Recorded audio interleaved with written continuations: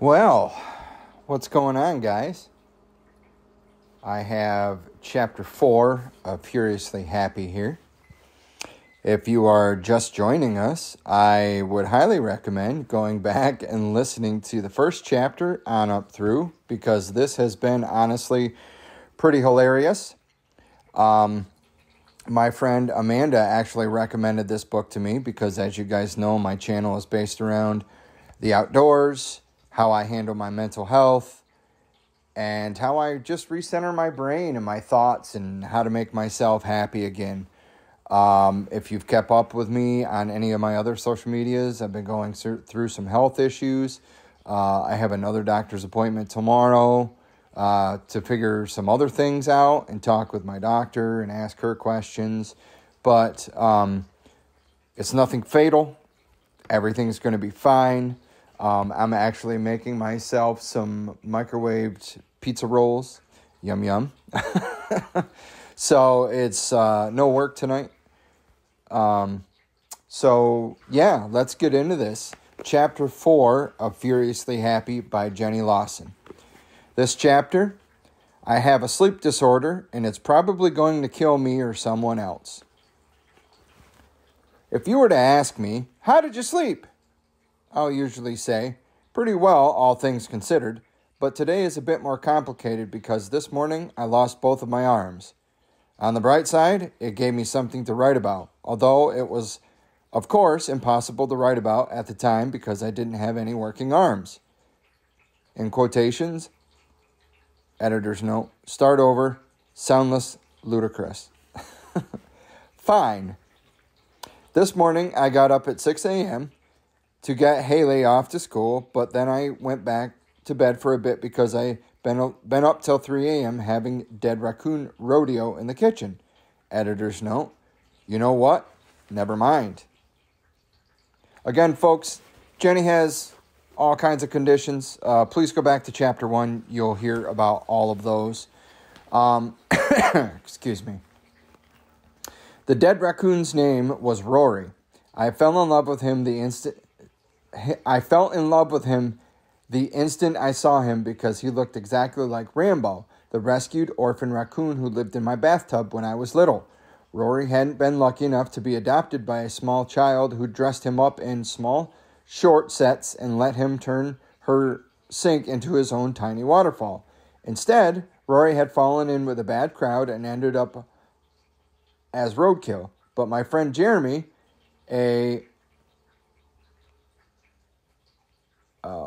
I can't pronounce that word. B-U-R-G, burgeoning taxidermist, saw great potential and very few tire marks on the cadaver and decided that Rory's tiny spirit could live on in the most disturbingly joyous way possible. Rory, the dead raccoon, stood up on his hind legs, his arms stretched out in glee. He looked like he was the most exciting member of your surprise party, or like a Time Lord in the process of regenerating. Now, the raccoon she's talking about is the raccoon on the front of the book, the cover photo, the thumbnail of this video or audio. Excuse me. His bafflingly enormous smile caused people to giggle, usually nervously and somewhat involuntarily, whenever I presented him, or sometimes they'd scream and back away. I guess it depends on if you're expecting an unnaturally cheerful dead raccoon to pop out at you. Victor didn't entirely understand my love for Rory, but he couldn't disagree that Rory was probably the best raccoon corpse that anyone had ever loved. Rory's tiny arms perpetually reached out as if to say, "Oh my God, you're my favorite person ever. Please let me chew your face off with my love." Whenever I had accomplished a particularly impossible goal, like remembered to refill my ADD meds even though I had ADD and was out of ADD meds, Rory was always there, eternally offering supportive high fives because he understood the value of celebrating with small victories. Victor might have refused to congratulate me on the fact that I hadn't fallen down a well that week, but the dead raccoon always had my back, and very few people can say that. Very few people would want to say that, Victor corrected. It's just nice to have unconditional encouragement and praise, I explained to him. Some people get all stingy with their high fives, but Rory never leaves me hanging. In fact, it was physically impossible for Rory to leave me hanging, and I momentarily considered having Victor one day taxidermied in the same happy congratulatory pose. But I realized that no one would recognize him, and he'd probably just look sarcastic, like he was only offering me high fives when I slipped on things that weren't there, when the electricity was cut off because I forget to pay attention. Again, folks, I've said this before. I have anxiety myself, and it causes my gears to get ahead of myself. So if I have to stop and repeat sentences, this is the reason why. I get way too far ahead of myself and I rush. Onward. Victor thinks taxidermy is a waste of money, claiming that there are only so many things you can do with your dead raccoon. But I have proven him wrong time and time again. Victor pointed out that he'd actually said there were only so many things you could do with a dead raccoon. And honestly, that does sound more like something he'd say. But I still disagree. When Victor was making Skype calls for work, I silently crawled up behind him and have Rory slowly and menacingly rise up over Victor's shoulder until the person on call froze because they noticed that a mentally unbalanced raccoon was leaning in like a furry, eavesdropping, page-turning serial killer. Then Victor would realize Rory was behind him and he'd sigh and sigh. He does so well and remind himself to lock his office door. If anything, though, Victor should have thanked me, because the perfect test to see if your friends and coworkers really have your back is if they are willing to say, "Hey, there's a raccoon creeping up on you." It's like, is my fly down? But sometimes 1,000, because almost anyone can relate enough to clear their throat and raise an eyebrow at your junk until you realize you forgot to zip. But it takes really concerned badass to interrupt a conference call and say, "Watch out for that motherfucking raccoon, dude." To their credit, most of Victor's callers would mention something and I'd point out that they'd passed the test, and then Rory would be like, "Jazz hands." Then Victor would lock us both out, and I'd stick Rory's paw under his office door and say in small raccoony voice, "I'm trying to help you. Let me help you." When the mailman dropped off packages, I'd open the door with a few inches and have Rory peek outside. "Well, hello," Rory would say in a snooty British accent. Should I try that again, folks? "Well, hello." Is that British? I don't know. I don't know if that's British. My accents are terrible. "I hope you don't need a signature because I seem to have misplaced my opposable thumbs." Again, I don't know if that's British or not. Excuse me. Eventually, the mailman just stopped ringing the doorbell and would leave the packages on the porch, which was nice because it cut down on all awkward small talk. Sometimes I'd hide him under the covers, Rory, not the mailman, so that when Victor turned down the bed, there was Rory on his pillow, as if to say, "Surprise, motherfucker! There's a dead raccoon in your bed and he wants some sort of snuggling." Then Victor would glare at me and make me switch pillows with him. Victor can't understand Rory's frenzied kind of love, but I think he's starting to accept the fact this is my love language. Other women might show their adoration and baked goods and hand-knitted slippers, but mine is channeled through animal corpses. Victor tries to interpret it as best as he can, but he is a guy who keeps his emotions close to his vest when it comes to dead animals in bed. So honestly, it's hard to know what the man is really thinking. He's an enigma, that one. Sorry guys, had to pause out and take a drink. I had a coughing fit. Last night I realized that Rory was perfectly suited to ride on the cats, as if they are were small furry horses and he was a rodeo star. But apparently, the cats didn't realize how awesome it would be and if they were incredibly uncooperative.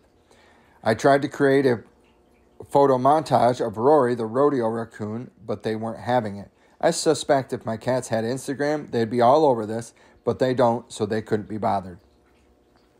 I'd perch Rory on the backs and they'd stand still for a second, but by the time I backed up and gotten them in focus, they'd run around like, "What are you doing?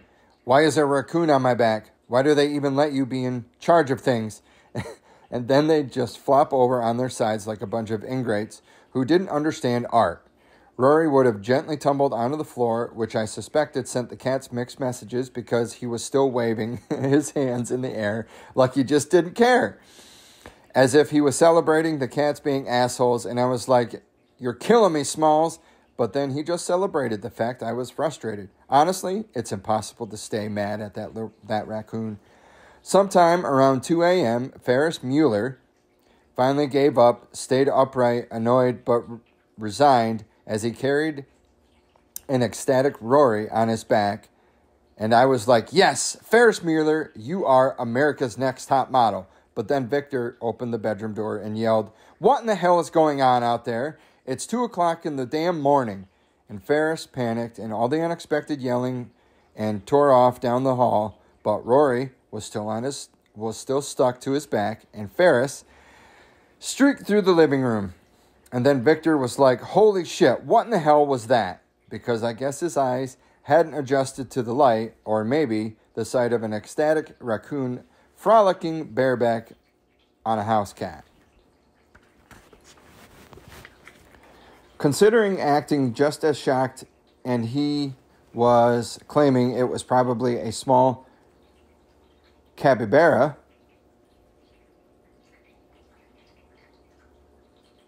Yeah, I think that's how you say that. That had snuck in.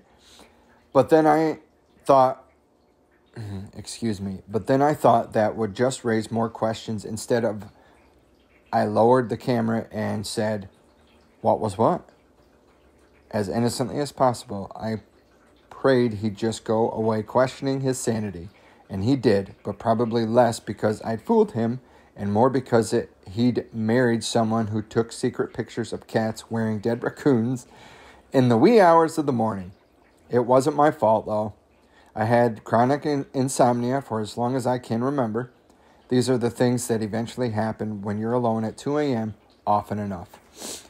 That's almost like people with anxiety. This is off the book, guys. People with anxiety lay in bed, and at 2 a.m. you might think of something absolutely silly, like, "Where's my birth certificate?"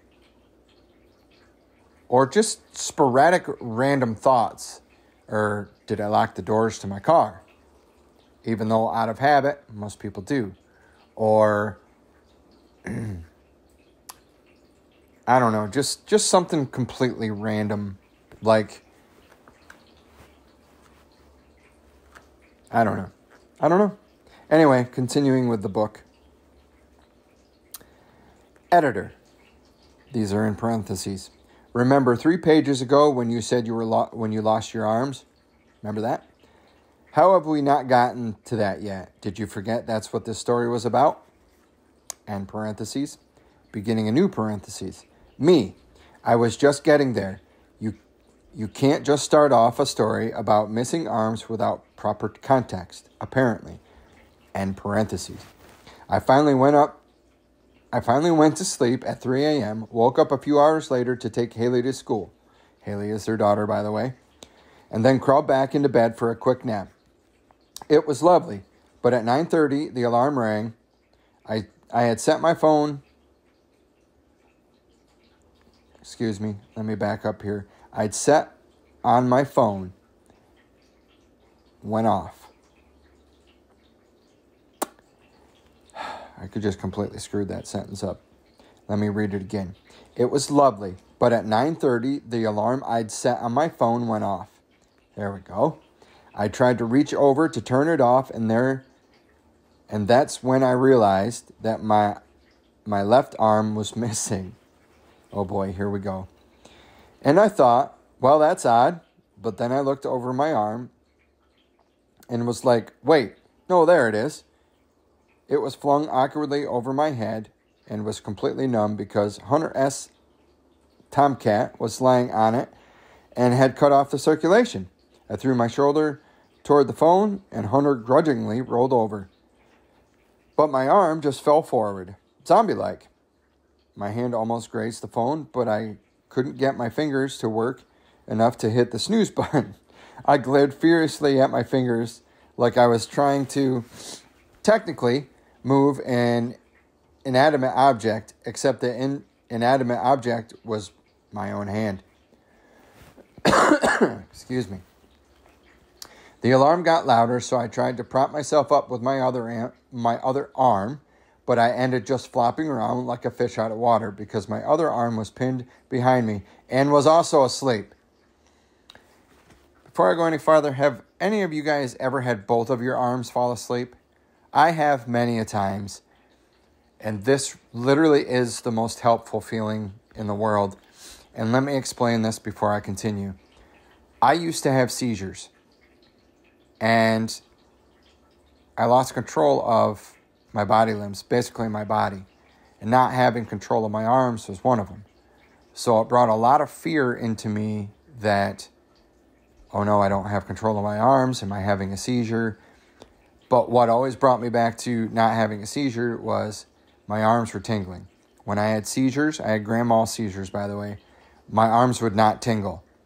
One of my arms, very seldom both, would fly out of control. My eyes would roll back in my head. I'd thrash around. The doctor even told my parents that I fling my arms so hard that if I was to hit somebody in the head, I would probably kill them as hard as I swing.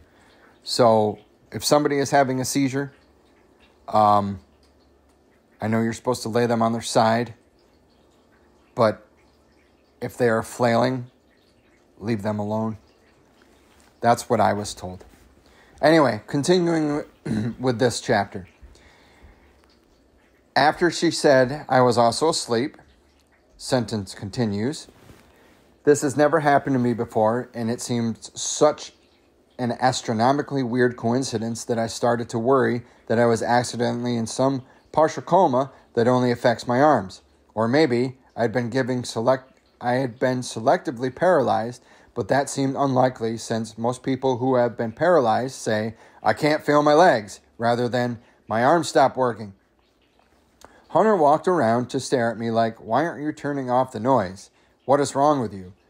Which is very unhelpful. I managed to Frankenstein myself up into a sitting position. I've done this before. And kept tossing helpless arms near the snooze button, but it wouldn't work. I have totally gone through this before, so I know how ridiculous this looks. And it got louder and louder, and I couldn't hear Victor angrily stomping toward the bedroom, yelling, oh my God, are you still in bed? I didn't want to tell him that not only was I still in bed, but also my arms weren't even awake yet.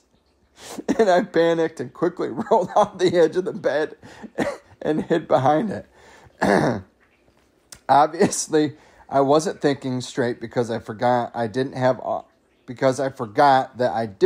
arms to help catch me. And I landed face down with a dull thud. And then when I realized how helpful it was to have working arms, you never think to appreciate your arms until you need them to stop the floor from punching you in the face. Hunter S. Tomcat looked over the edge of the bed and quizzically, as if to say, what in the hell are you doing? If the floor, if there's food down there, is there food down there? And he dropped to the floor beside me to check it out.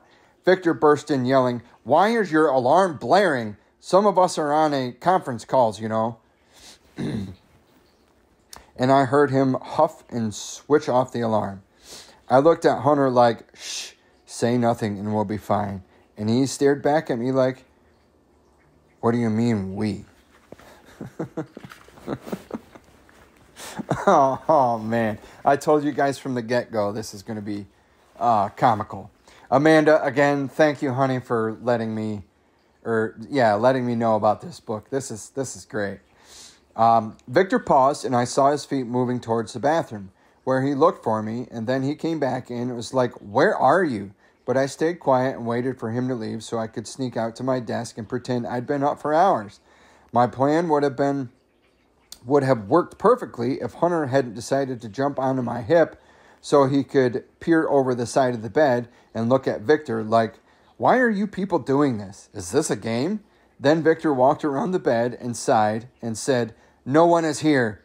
But it sounded muffled because on the floor he accused me of hiding from him rather than working, and I said, no, actually, I'm down here trying to save you from the sight of your disabled and temporary paralyzed wife because I'm trying to protect you.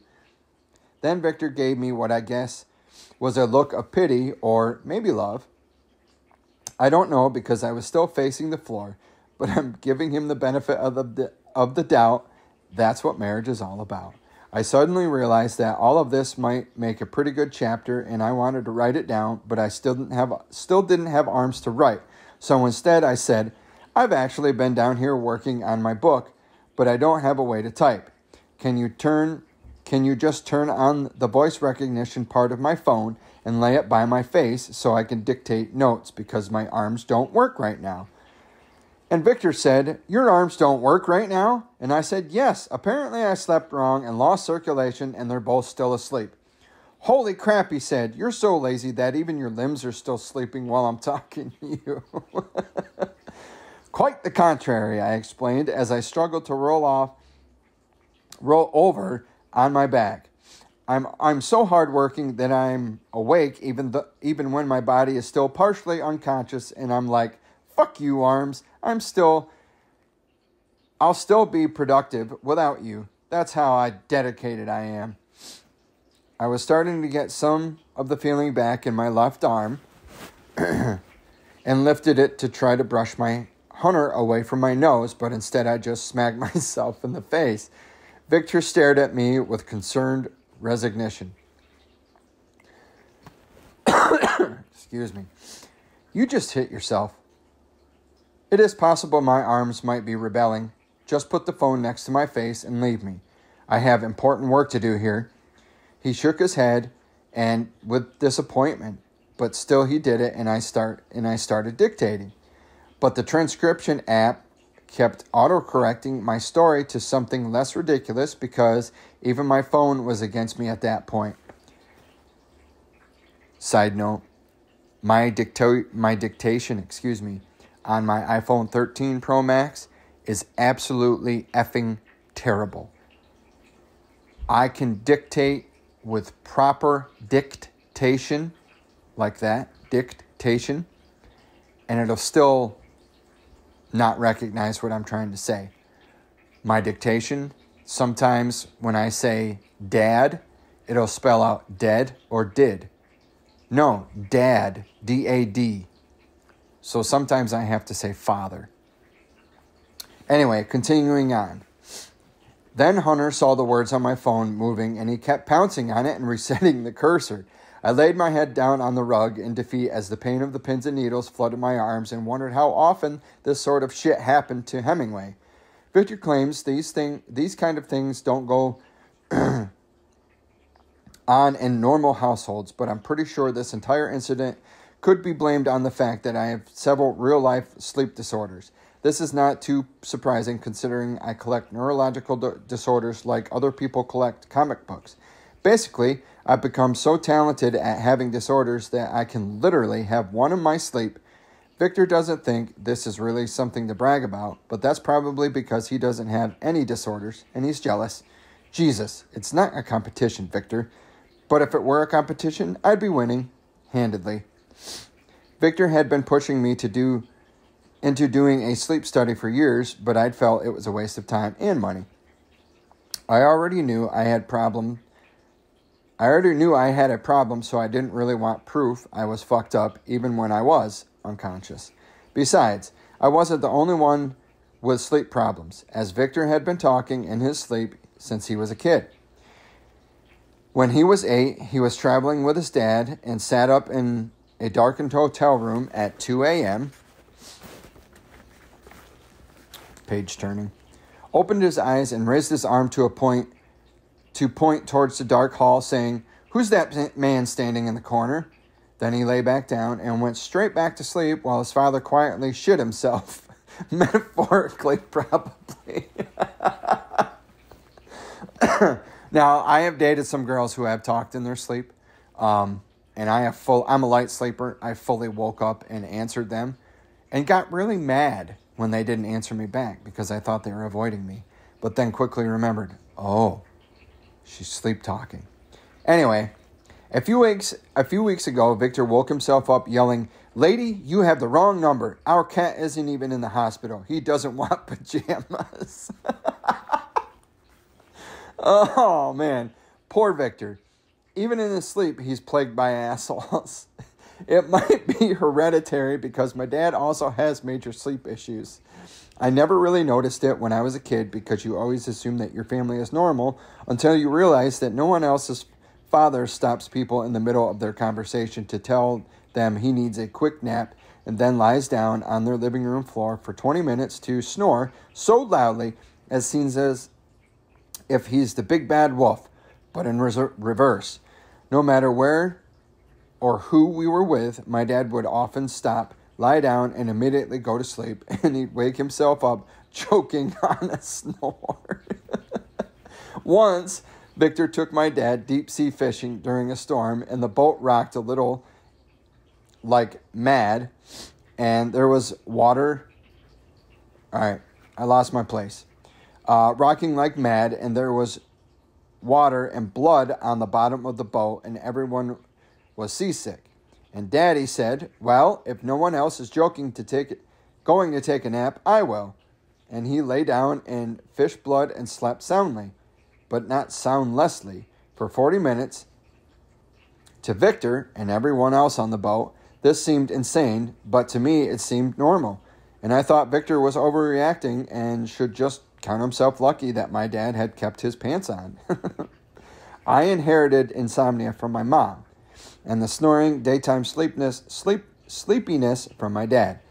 I also came up with my own brand of exhaustion and choking-related awesomeness, and Victor eventually said he couldn't take it anymore and made me get help. My doctor thought I was most likely snoring and exhausted because of the insomnia and prescribed hypnotic sedative. It works really well for normal people, but the first time I took it, I waited for it to make me sleepy, and it never did. Several hours later, Victor found me in the closet where I claimed I could see through postcards, and I found the fifth dimension. Victor assumed I'd had some sort of breakdown,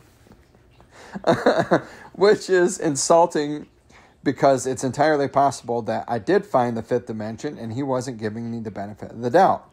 Instead, he just put me to bed and called the doctor, who explained that she'd forgotten to tell me that I'd have to go to bed immediately after I take the pill or my body will stay awake while my brain goes to sleep. She told Victor that the same thing had happened to her father, who was found wandering the front yard wearing only socks, asking the trees why they hated him. Oh, man. This is great because I can relate. Her mom ended up taking him to the ER because she assumed he must have had a stroke. The whole story freaked me out, so I threw away the sedatives, all hope of visiting the fifth dimension, and instead told Victor I'd go for a sleep study if he promised to stop videotaping me snoring and playing in next to me to wake me up so I could feel his pain. I made an appointment with the sleep doctor, who explained that during the sleep study, people would be watching me and monitoring my brain waves to see how I reacted during the 4 stages of sleep. I'd explain the stages if I could sleep, all the complicated words. Let me reread that. I'd explain the stages if I could spell all the complicated words, but they basically ranged from wide awake to just barely not dead. My sleep cycle is a bit more elaborate. Continuing on. The 7 stages of sleep according to my body. Stage 1.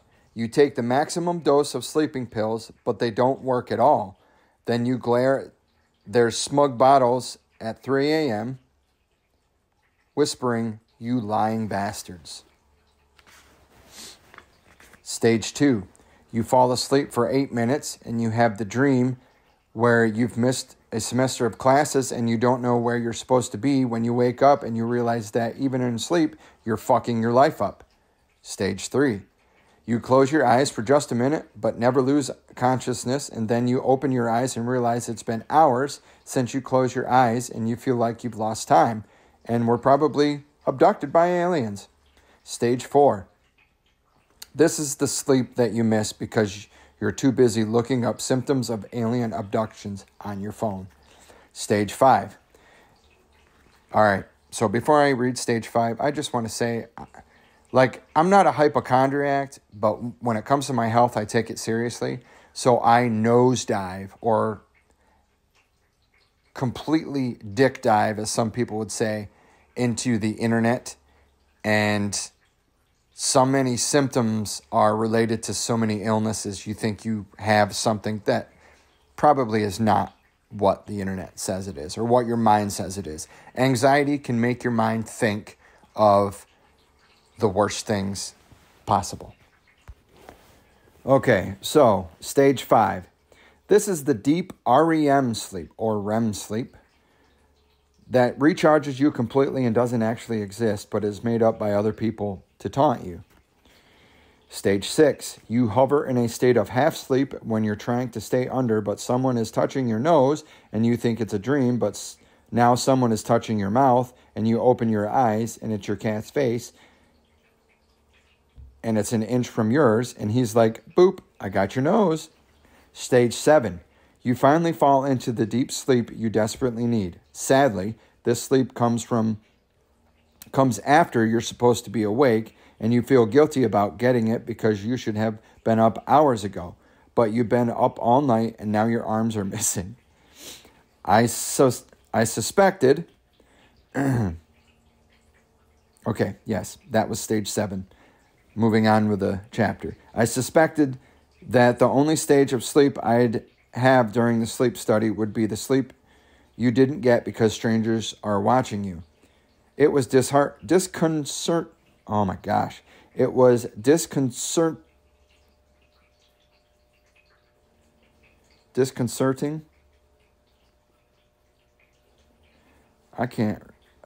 My brain is not functioning today. Right from the beginning, because I went after sundown and the entrance to the clinic was literally in a dark back alley. I knocked on the locked door, which startled a homeless man who had been ironically or possibly sarcastically sleeping heavily, and I was fairly certain that this was the sort of place that would probably sell abortions by the dozen. But then the nurse opened the door, and it was very bright and pleasant and not very abortion-y at all. But they put me in a bedroom, and the nurse asked if I wanted to change into pajamas. I self-consciously explained that the sweats I was wearing were my pajamas, and I felt like I was improperly dressed for sleep. Aside from that, though, it was just like being home, except for the video camera, the constant observation, the oxygen tubes up my nose, and monitors taped to my fingers, and electrodes glued to my scalp to track my brain waves. The electrode wires... The electrode wires were the most uncomfortable because they ran all over my head like I was Medusa with a bunch of anorexic snake hair. The silver lining was the weight of the wires pulled my face back like a mini facelift. So I looked, and there's a picture of Jenny that I will impose on this screen. And the caption to the picture says, "Because nothing says sweet dreams like electrodes and wires from your ankle to scalp." So the last sentence was, The silver lining was the weight of the wires pulled my face back like a mini facelift, and so I looked surprisingly sexy if you ignored all the anorexic snakes on my head. The nurse continually readjusted forehead electrodes because she said they weren't picking up any signal, and I'm pretty sure that's an insult.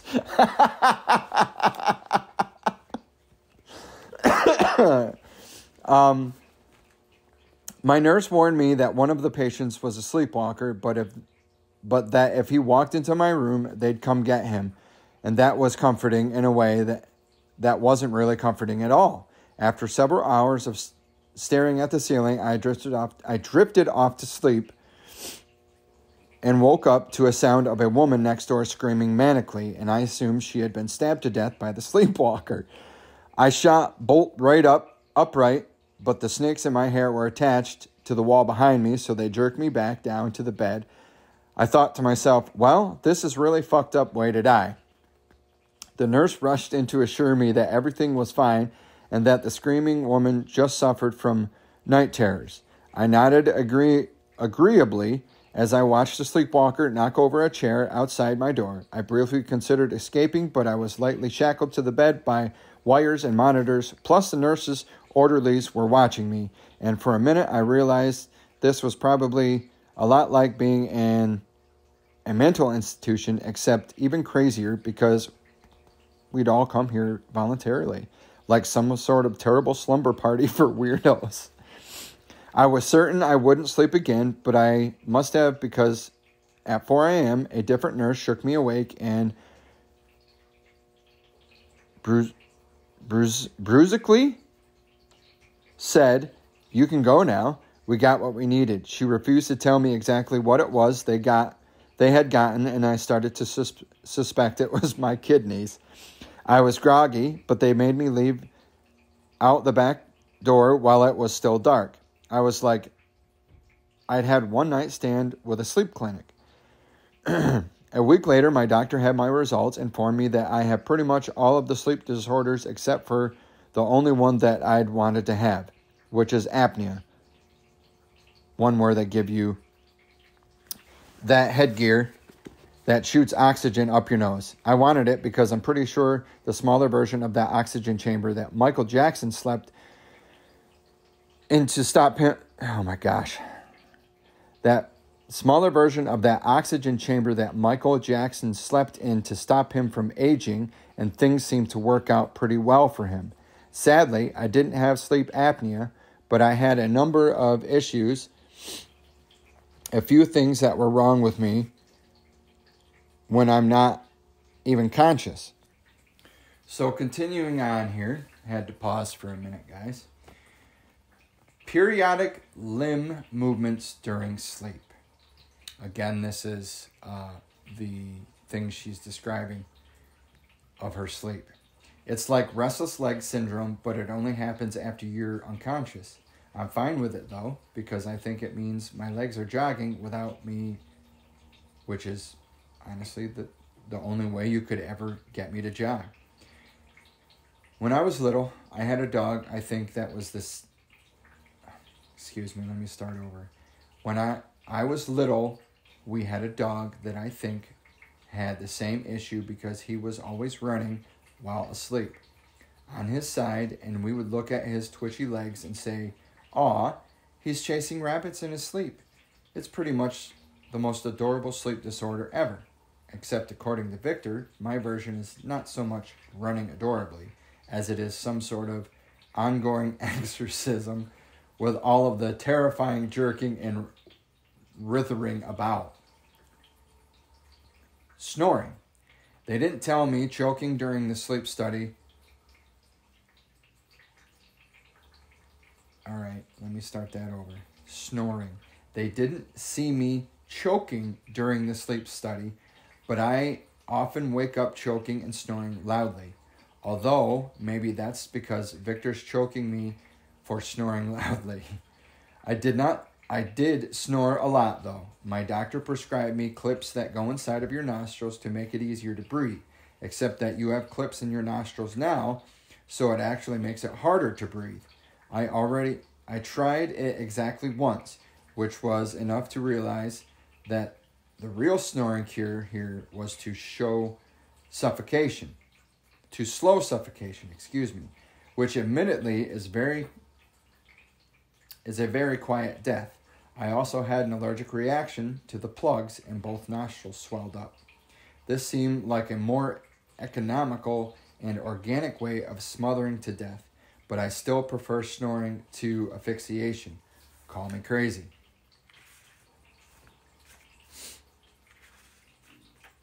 A couple more pages to go here, guys. Seizures. Okay, now this is where it gets a little personal for me. It looks like you might have an uncommon seizure disorder, but there's no real cure for it. I asked the doctor what the point of even telling me about it was then. Just keep an eye on it, he replied. I'm not sure how I keep an eye on a disorder that only happens when I'm unconscious. I couldn't even tell if I was being sarcastic or not. Alpha intrusion. When you're asleep, you're supposed to have delta brain waves, but apparently my brain is constantly getting interrupted. Sorry, my cat was getting into something she shouldn't be. With alpha waves. So I'm flooded with an awake-like brain activity while my body is asleep, which means even when I'm asleep, I'm still awake. I suspect my brain is working in collusion with my legs, and my whole body is forcing me to do algebra and work out while I'm asleep. It's no wonder I'm so damn tired. And now I think about it, alpha intrusion is also about part of you being asleep, like the rest of you being awake. Just like my arms this morning. Bam! It's like my brain just did a mic drop there. Okay, moving onward. I had a friend stop by to drop off a few things. So, when I told Victor the results, he didn't take them very seriously until I pointed out that most people with alpha intrusion die. Then he looked concerned and I felt bad, so I admitted that they actually don't die from alpha intrusion. Just, most people die, eventually. I can't imagine intrusion helps, though. Victor sighed and assured me that no one ever died from not enough sleep.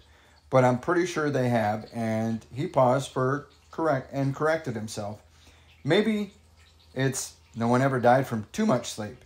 And I was like, I think you just described the coma. This isn't helping. Fine, he said.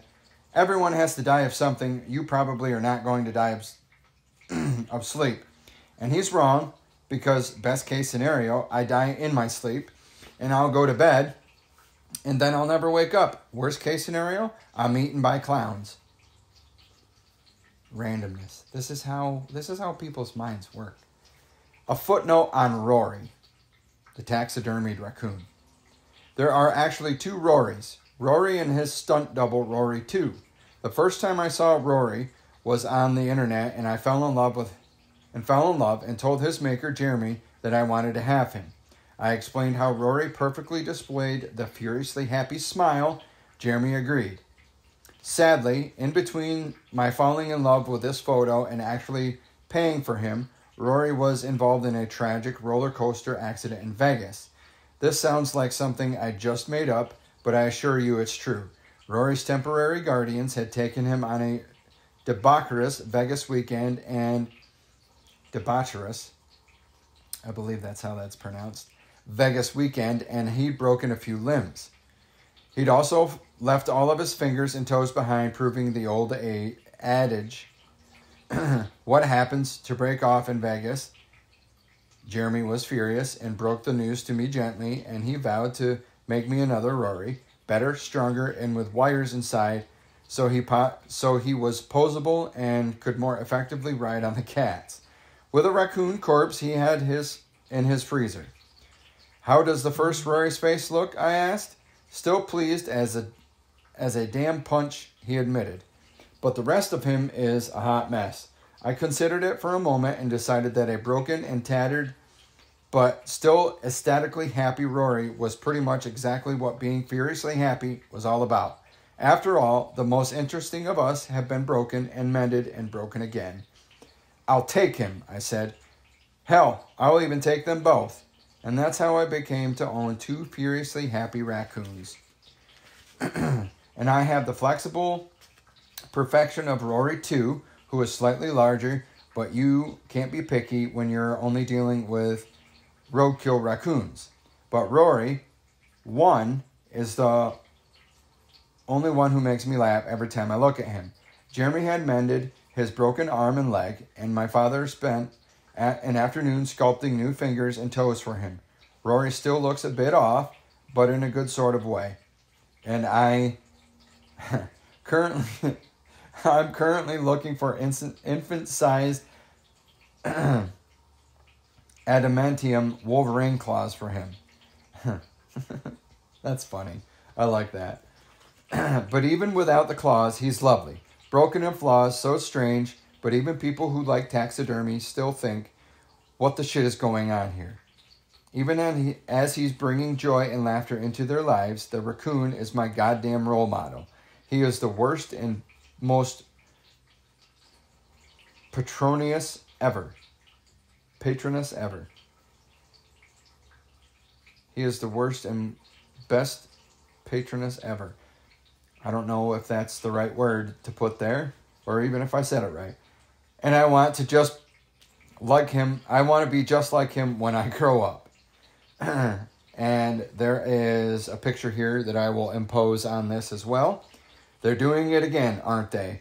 There's a picture of her cat, and the caption says, yes, yes they are. That is the end of chapter 4, my friends. That one was definitely a little bit longer. Took me 45 minutes to read that, 46 minutes to read that, probably with all the backtracking, but this was, like I said, one of the longer chapters. And again, I'll superimpose some pictures here. If you like this, I hope you guys will keep listening. Again, I know I stutter and I have to repeat myself. But again, my anxiety just goes overboard. I get ahead of myself. I need to go pick up my script.